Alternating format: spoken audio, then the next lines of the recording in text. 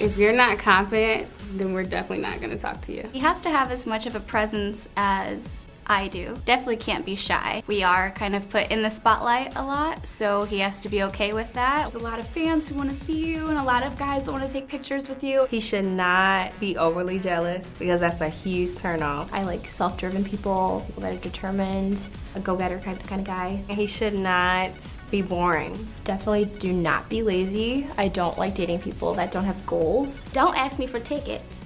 Period. If you want to date me, you buy your own tickets and you sit wherever you want to sit, but do not ask me for tickets. Like, don't do it. Like the classic date, guy picks you up, comes to your door, and flowers would be nice, but that's a little, I mean, maybe for like a first date, it's a lot to ask. Wear a shirt and pants. Don't text me when you're there. Get out of your car and come get me. I've been on a date. He was a male model. From the time he picked me up, he texted me, by the way, to tell me he was there. He talked about himself for 3.5 hours straight. I ordered a drink and he was like, no, I can't have that. There's too much sugar in that for me.